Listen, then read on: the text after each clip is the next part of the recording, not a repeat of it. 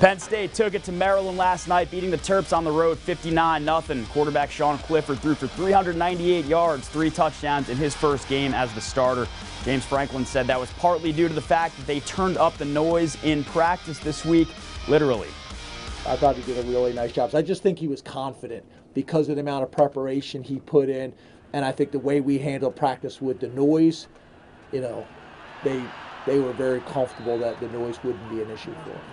12th ranked Nittany Lions back at Beaver Stadium Saturday against Purdue. All right.